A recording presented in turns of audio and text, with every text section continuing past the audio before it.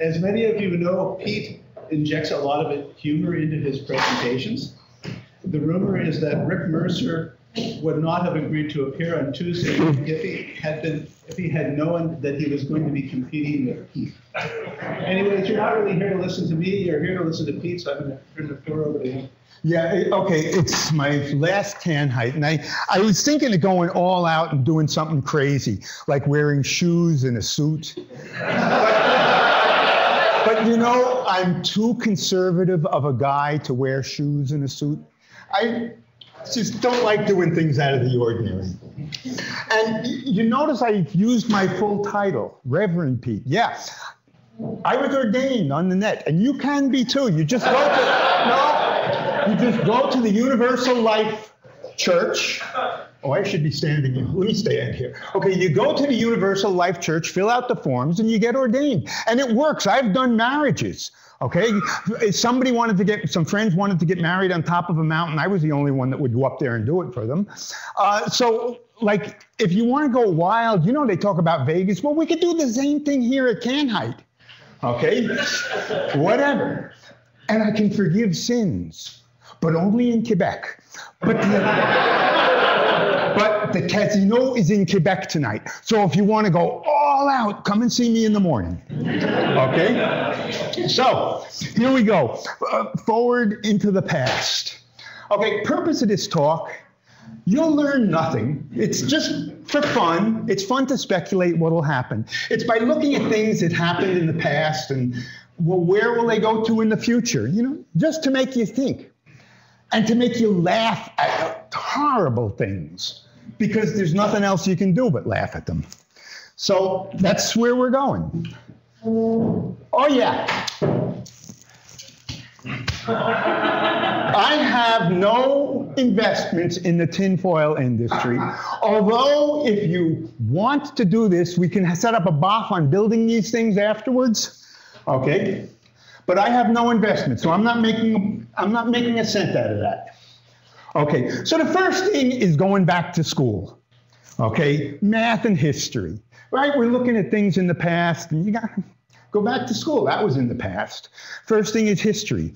Okay, I was in 4th grade. Sister Mary Henry said to me, history is your most important subject. If you don't know the past, you're doomed to repeat it. We said, yeah. Well, she's just saying that just because nobody likes history and she wants to try to give some justification to it.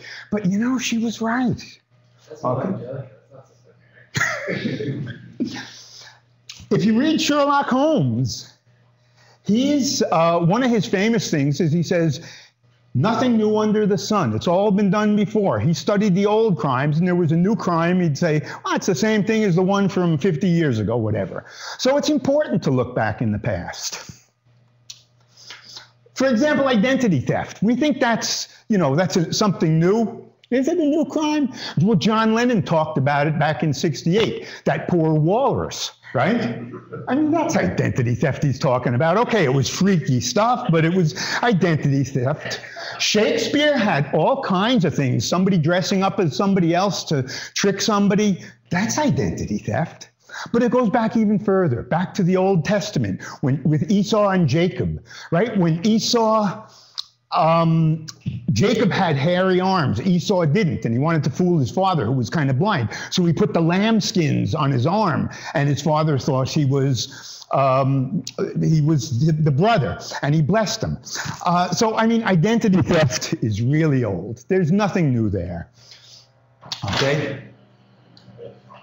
Nothing new under the sun. It's easier now, identity theft, right? The net makes things easier. You don't have to put lamb skin on your arms to steal somebody's identity. Thieves can rob you from their basement. Something else, you always hear them say prostitution is the oldest profession. It's not. Engineering is the oldest profession. Social engineering. Okay, back again, Genesis, the first page just about, or the second page, when the serpent tricked Eve. I mean, that's social engineering. So, you know, all of this stuff is way old stuff. But you just give things, you know, a new fancy name and everybody thinks it's something new. It's not. Okay, now we get to the math. Curve fitting. You have a bunch of points and you got to draw a curve that goes through it. That used to be fun. Interpolation to find points in the middle, but it's extrapolation we want to use. Okay, so for example, like here, this is the population of California over the different years, and you see it increasing. And it's fairly easy. You say, where is it going to be? Okay, this is a 10-year-old, what year is it? 13-year-old graph. It's easy to say where it's going to be then, and you can just sort of predict, and it probably will be. And you can do that with all kinds of things. In order to get a good fit, the more data points you have, the more accurate your fit can be. So the more you know about the past, the better you can predict the future. And remember, today is tomorrow's past. Did I say that right? Yeah. Okay. So we want to go here. We got to go back to these days. Remember when you had to send Google the postcards and fill it in, and you get the results back in 30 days?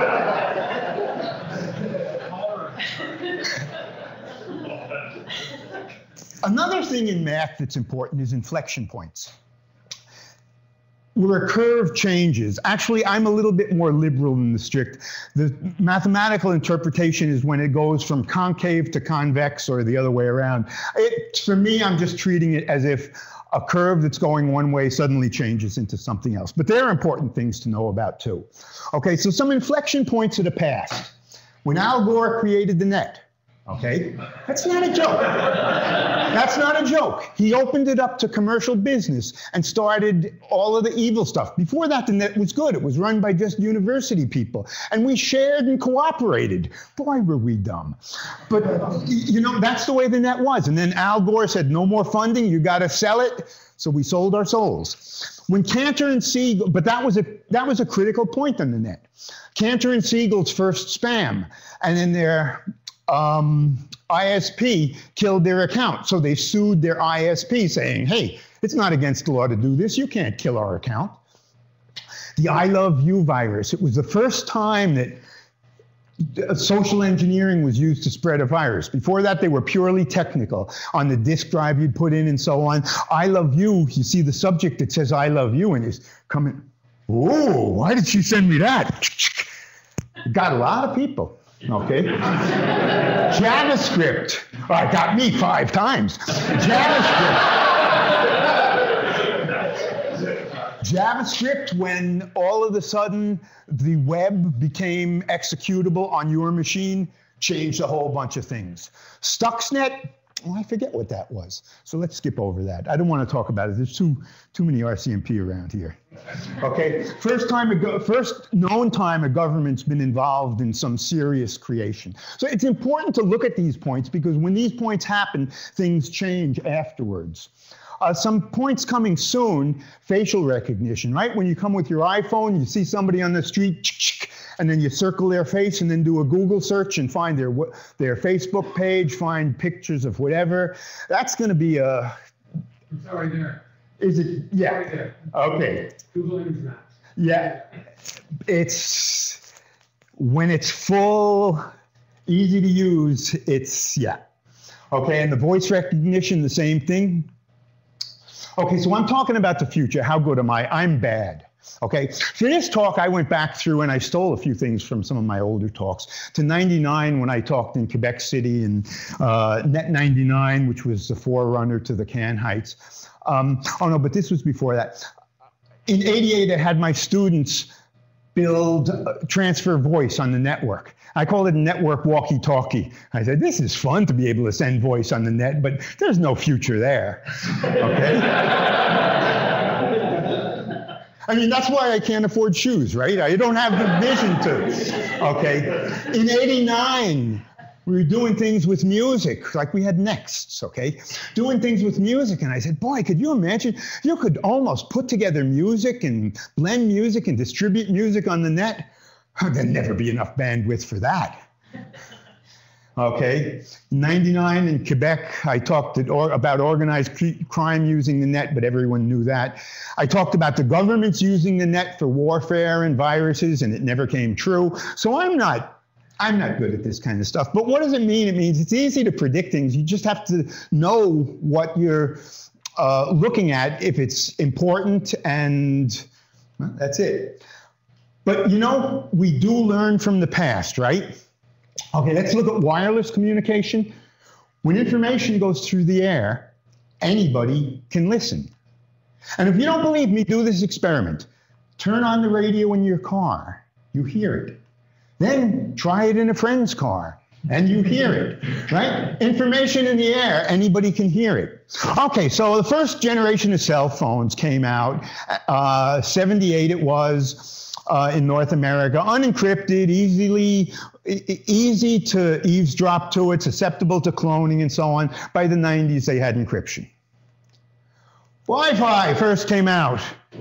It was easy to sniff on it, susceptible to, you know, same thing. It was 99 that WEP came out, and 2003 that a decent encryption started coming out. Even though in 76, Diffie-Hellman showed us that we could, without pre-shared keys, we could set up an encrypted session. Okay, Bluetooth comes out, poor authentication, initially no encryption. The protocol between your wireless phone and the home thing comes out, no encryption. Then there was a proprietary encryption that was cracked. You know, RFID credit cards, right from your pocket now. They're stealing them.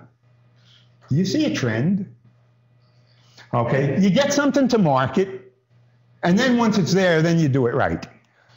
Okay, so we got an exercise, like this is like a class, okay? From the following graph, try to predict the security of the next generation wireless protocol, okay?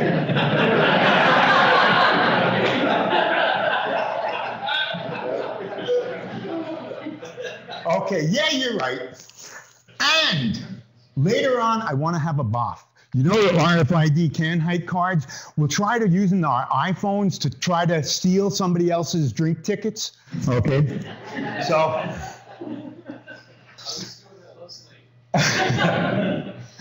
Remember the Smurf? Small connectionless packet, a ping, that would result in a lot more packets being returned. Caused a lot of problems. Okay, DNS was limited to 512-byte packets, and then it had to go up to TCP. Along comes extended DNS that can have much more. The Smurf lives again. Exact same thing. We don't remember the Smurf. I don't know, maybe they were cute. So what do we learn from the past? From the past, we learn that we don't learn from the past. Another thing that we look at is scale. Okay, let's look at some bank robbers. Jesse James, typical take on a bank robbery was $6,000. John Dillinger, 34 to, I think I put an extra zero in there. I'm not good, I'm dyslexic. $34 to $7,400 were his takes. Okay, and then as we get later on, the White Eagle robbery, 7.2 million, the Dunbar robbery, 18.9 million. That was 97, that was the largest cash robbery to date. Okay, then comes cyber banking, and the robberies there, 45 million, 74 million, okay? So let's look at the business case for this. You hire 8 programmers for a year. You hire a project manager because you got to have that project manager to keep you on time, on budget, and you know, okay, and you have yourself. So you rob a bank of 74 million. Each of you gets $7.4 million for a year's work. Okay, that's almost twice what they pay me here at the university. So it's not a bad business deal. So let's look at it for the bank. They pay $1 million for security and hope nothing happens, and nothing happens. So then budget cutting comes next year. Hey, nothing's happening here. Give me back that $1 million, right? There's an imbalance there, okay? We perform threat and risk. The crooks, they do work and reward analysis of things. You gotta think of things like that. See, you're laughing at something that's not funny. It's serious, okay? And the rewards keep getting larger. Okay, credit cards, ATM, a similar kind of growth there. Okay, exercise 2, we have a graph. And again, you see it grows. increasing. But you notice the inflection point. That was when cybercrime started coming. The scale started getting a lot larger. Before that, it was just probably inflation or something like that. Okay, so what caused the inflection point? Okay, well, one thing, electronic cash is lighter, and you don't need a big truck to take it away. You know, there is that physical limit. The $19 million cash heist, that would take a big truck. Okay, but there's also, and these are the big ones, the consolidation of companies and the interconnection.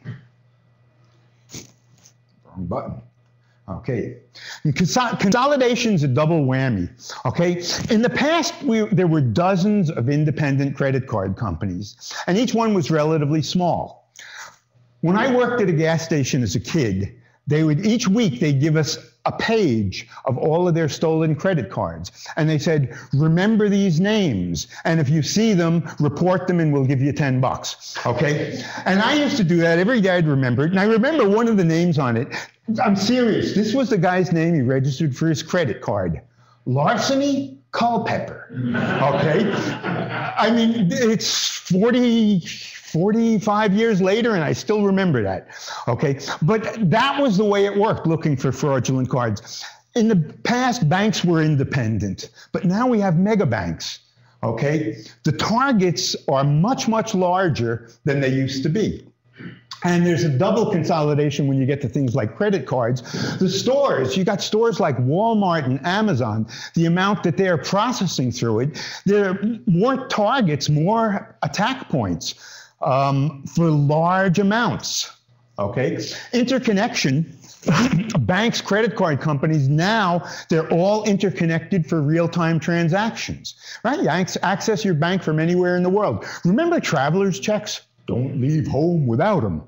You don't need that. You go to the machine in the corner and poof, out comes money, okay?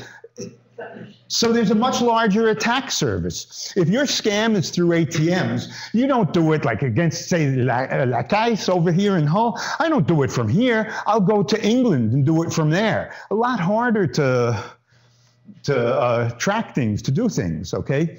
So does this remind you of something like services getting centralized, access from anywhere in the world?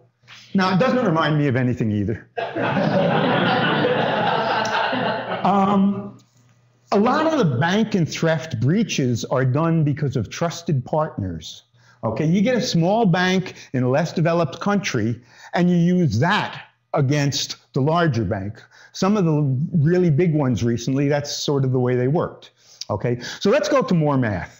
Okay, this is from abstract algebra. The transitive law. If A has a relationship with B and B has the same relationship with C, then A has that relationship with C. Example of the greater than. If A or less than. If A is less than B and B is less than C, well then A has to be less than C. Okay? Trust relationships are transitive. Okay, it's the basis of federations and certificates and things like that. But does it really scale? Okay, I trust my son, JR. JR trusts his wife, Fanny. Fanny trusts Alice, her friend. She trusts somebody else. She trusts somebody else. Back to Mike, and Mike trusts Larceny Culpepper. So I trust Larceny Culpepper. Maybe the reality and the math models don't scale.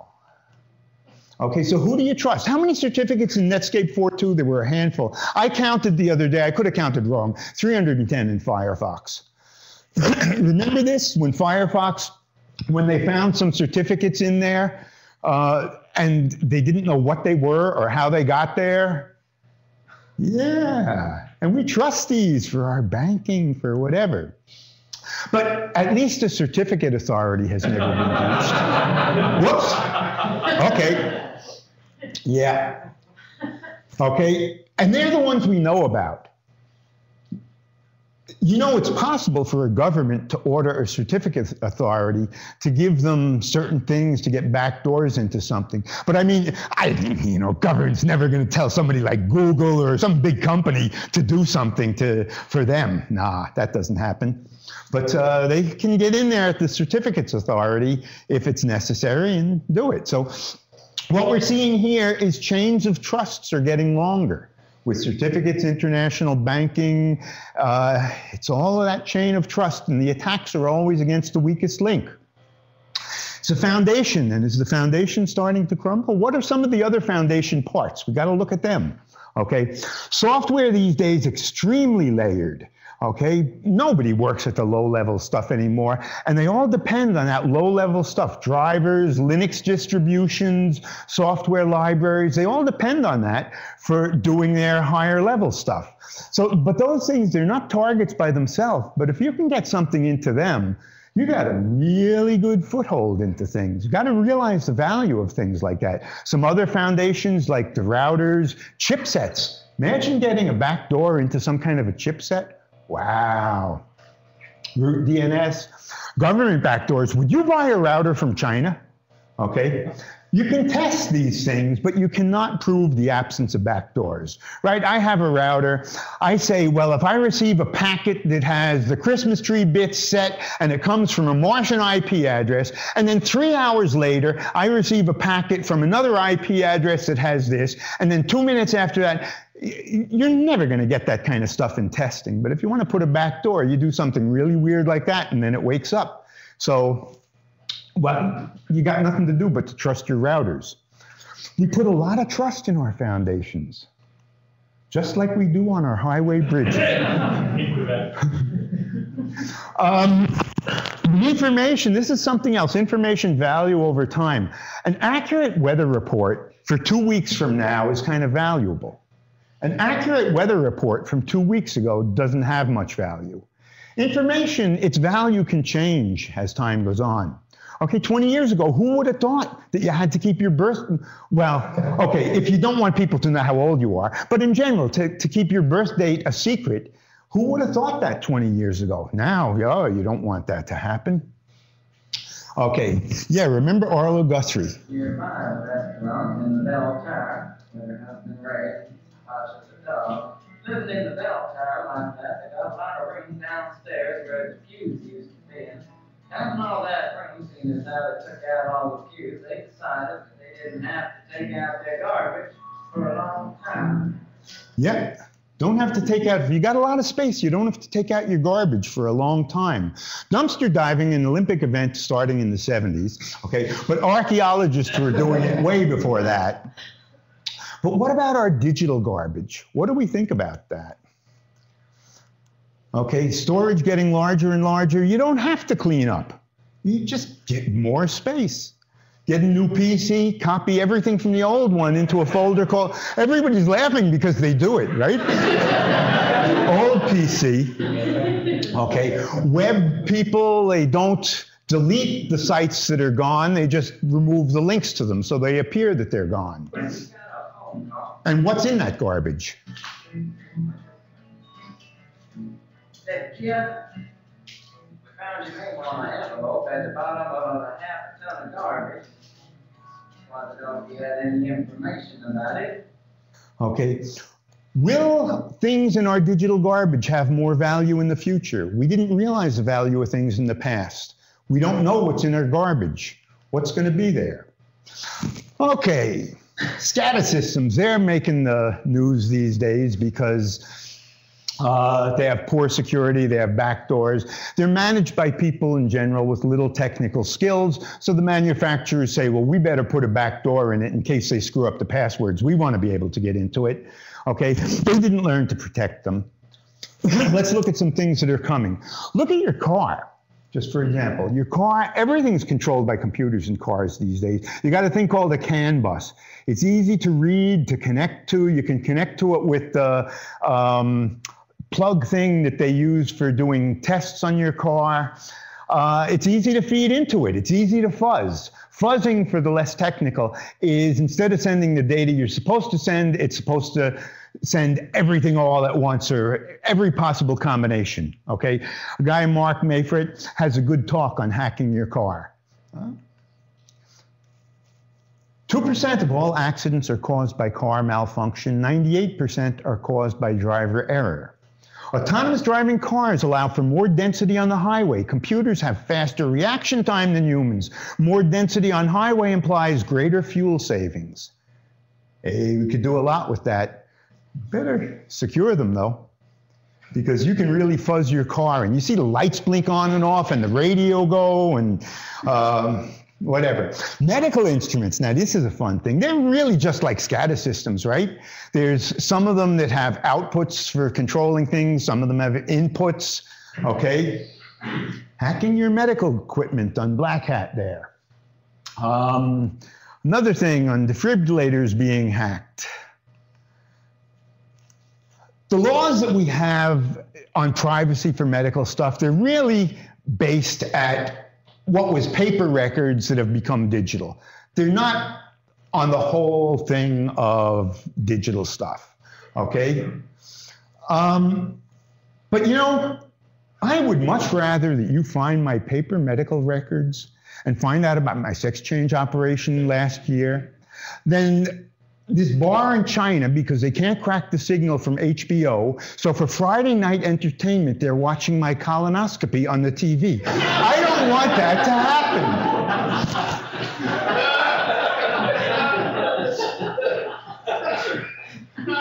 But future medicine, we're getting even better, okay? They're doing stuff connecting things directly to the brain, okay? Here, the brain moving things, they have artificial limbs that you're able to control by your brain being connected directly to the brain. They have artificial vision, okay? Some sensors inputting colors and stuff like that connected directly to the brain. Again, we had that back in the 60s. Okay, imagine fuzzing something like this. Somebody's vision into there and fuzzing it. Well, that's what we had in the 60s. We called it LSD, okay? So a monkey brain makes a robot walk. There's lots of things being connected directly to the brain. I wonder if it's encrypted. Okay, and they're simply sensors, controllers connected to the CPU. It's a control system. Now, we have the bandwidth. I'm not going to go for that fooled me 20 years ago. We have the bandwidth. Those things don't have to be close. This is like fun speculation, right? You build up a body with all of the sensors in it and the movements, so you can vacation in England without leaving your chair. Okay, we got the bandwidth to send the signals and the sensors away over there. Just think of that. Invasion of the body snatchers takes on a whole new meaning. You're a consumer. Anybody here ever buy a toaster? Yeah, a couple. Anybody here ever buy a car? Yeah, a couple. Anybody here ever buy a computer? Yeah, a few. Okay, toaster. Early toasters were dangerous. You get fires, shocks from them, and they'd always burn the toast. Okay, but nowadays their safety is certified by UL, CSA, and so on, and they come with warnings. Don't use the toaster while taking a bath. You know, things like that? You know, I got one of those, you know the things you put in the windshield of your car to keep the sun out? I swear to God, this thing at the bottom says, do not drive while this is in place. Okay. So you get ground faults required by building codes. A lot of things done for the safety. Consumer protection laws are in there to make sure the product won't harm you. Cars, early cars were dangerous, no seat belts. I remember we used to go on a family vacation, had a VW bus, a whole bunch of kids, take out all of the seats, throw the kids on the back floor and go driving away. You don't do that anymore, okay? Unsafe at any speed, Ralph Nader came out and things started changing. They started having the safety of things. Seat belts, airbags, warning systems, whatever. Can height swag. Have you read the warning label that comes with a water bottle? A water bottle with a warning label. Okay? And if you got one of these hand cleaners, a warning thing. Yeah. Computers. How many of you read the warnings that say, before using this device, you should realize that this is susceptible to hacking, that people can steal your credit cards, that there's nothing. I mean, you might get something that says, don't use the computer in the bathtub. Okay. But, well, iPhone people, never mind. There is nothing about protecting you from cybercrime. Manufacturer just assumes word of mouth will do for the training. Manufacturer has no responsibility for delivering a safe product, okay? Nothing on sites online requiring by law to protect personal information with, except for the credit cards because they have money there, but you know, all of these sites on there to have strong encryption on passwords and things like that. They don't have to do that. No consumer protection. New technology comes out in general, get it to market, and then afterwards, laws become enacted to hold manufacturers responsible. So we should be seeing that one of these years. And litigation helps. Sometimes lawyers can be your friends. When will the manufacturers be required to do more? Privacy. Right to privacy. Back in 1890, he wrote about printing technologies, newspapers, photographs, how that was killing people's privacy, and privacy wouldn't be around the way they knew it, okay? And then there were concerns about telephones with people's privacies. We got used to it.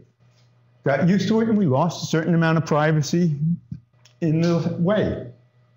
84, George Orwell said, we'll have cameras all over the place, and people reading that book back then said, oh, this would be horrible.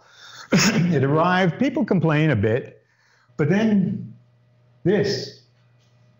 Privacy concerns fade because cameras helped solve the Boston Marathon bombing. And people say all of a sudden, well, maybe it's worth it. A little more privacy gone. Now in the future, okay?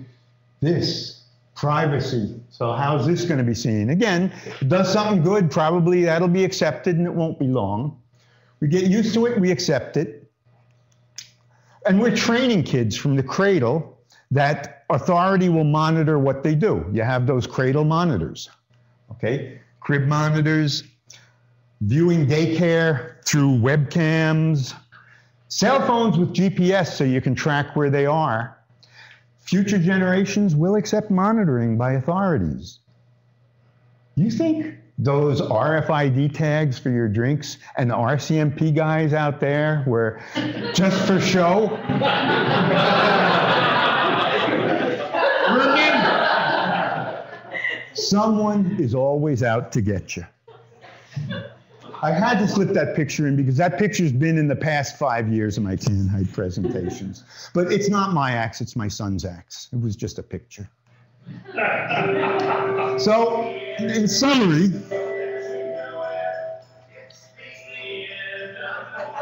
yeah, like they say, as we know it, not the end of the world, but the end of the world as we know it. So someone's out to get you, but always look at the past and think a continuum. Don't just say, hey, this is cool. Look at everything as a continuum. Remember, scale, rewards are increasing. What that means, what you can do about it, who knows? Longer chains of trust. We're trusting more and more. What does trust mean? And when something new happens, you see something new and interesting, think, is this an inflection point? Is this going to cause a great change in the way things happen? And remember, most of all, we don't learn from the past. So what do? Just watch it. Nothing you can do about it. So thank you and goodbye. I'm done with Tannhites.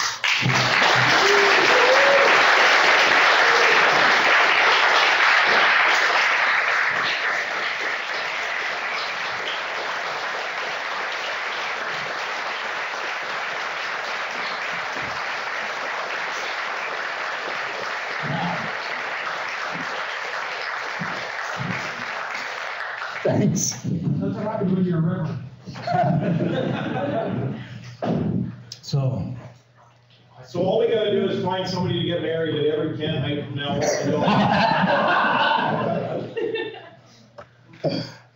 what is it? You can't allow this to be your last Tannhite. Those are weird questions.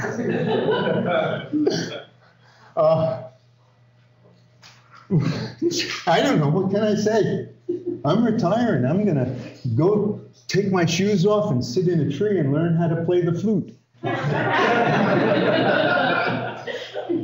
Any questions? I mean, it's nothing. I didn't teach you anything. So you're not going to have questions. But anybody does. And did I bring my guitar this time? Well, I'm home, so my guitar's at home. But I don't. Who knows I play guitar? Nothing? Good. We're done early? So what happens when you realize how small your pension will be? Yeah. No, I'm going to teach part-time and do a little bit, but I'm a cheap guy. I don't even need shoes.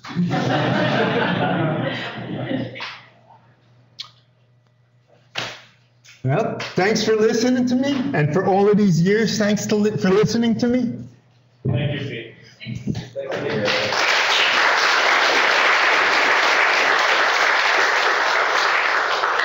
I'd like to thank Pete for giving his thoughtful and entertaining talk.